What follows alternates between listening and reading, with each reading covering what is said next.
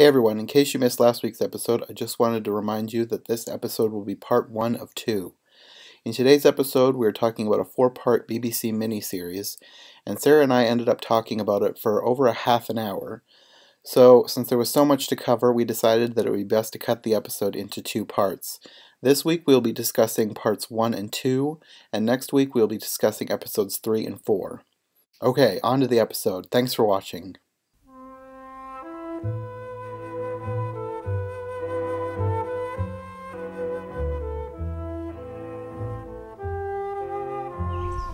Hey everyone, welcome back to Wonderland Wednesday.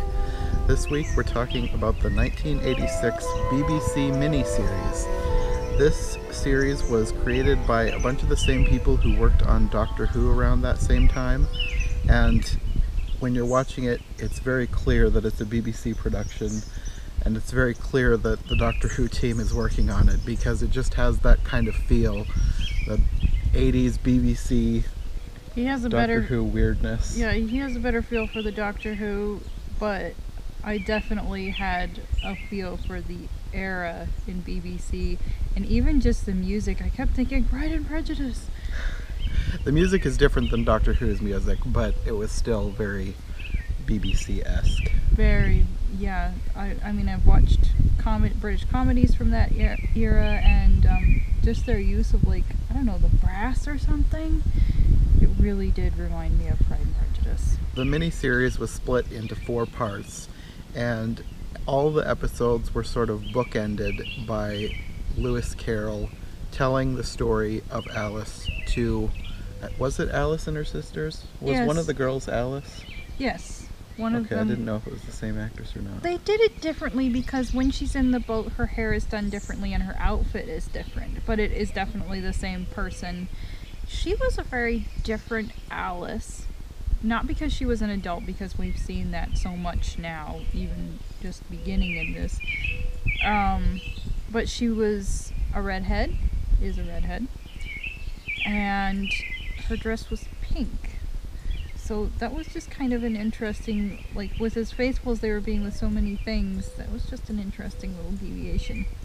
They sort of had that footage, most of the scenes with them, in sort of a sepia or black and white tone. It was black and white. It was like they had taken...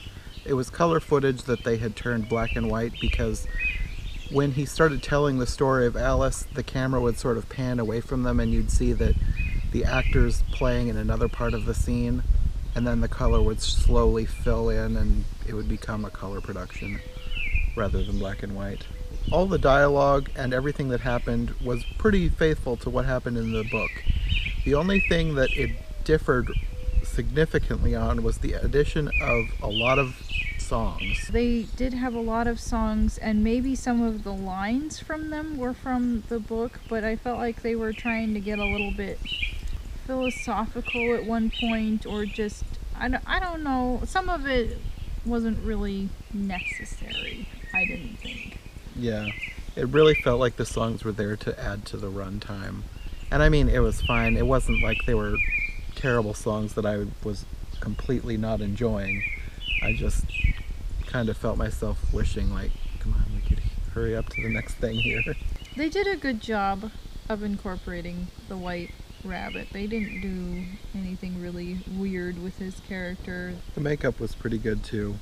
This is probably the longest falling scene we have ever seen. It incorporated like all the dialogue from the book, plus a song, plus I don't know what all, but it just was like... It was like she was going through multiple houses and rooms, and... Yeah, the background was changing constantly. I don't know how they did that, and I got a kick out of it because when you get to the part with the marmalade, they really belabored the marmalade, and it's like, oh, leave it to the British. You just love your marmalade, don't you? Another thing, okay, the Hall of Doors looks like a genuine grand British house, so I kind of geeked out over that a little bit. It was really pretty. They did not do the Pool of Tears justice.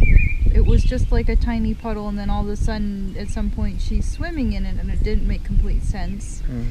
Her crying seemed fake, which isn't the end of the world. Something that I did like this version. There were very likable things about it. And while she was an interesting Alice, it was somebody trying to pretend to act like a little girl, and it didn't come off right to me, because it's just like, oh, I am thinking this, and I am thinking this, and I am doing this, and it just, the way she talked, it just didn't fit to me. Moving on. She got into the garden, and you have the caucus race. They really kind of went all out in the costuming, because it wasn't animated or anything, and they weren't really bulky costumes. They mostly focused on like heads and tails, I suppose. There was a lot of face makeup and a lot of prosthetics, because all of the animals had movable mouths. They weren't like completely believable movable mouths, but it was really detailed. Yeah, it was sort of the kind of thing you would see on like a Doctor Who alien. And I thought a lot of like the reptile things looked like something that would be on Doctor Who at that time. And the creatures that have fur, like the monkeys. I thought the monkeys were really well done. The monkeys were good. The caucus race, I think they were relatively true to that. But you end right after the caucus race, and it's sort of, I don't know, maybe a slow start to the story, or kind of an odd start. But keep pushing past the first episode, because the first episode's pretty good, but the second episode I really liked, because you go on to the White Rabbit's house, and they did a great job with that scene. She gets mistaken for Marianne. She heads off to the house, and you have her growing and singing this song about, does she ever want to grow up or something, or you know, and get old, and but never to be married. I mean, yeah. It was a very interesting choice that we didn't really feel like it fit in the scene. But the scene was so great. Their little house interior was very nice. It was so British, because you have these creatures in their high boots and their accents, and they did just a great job.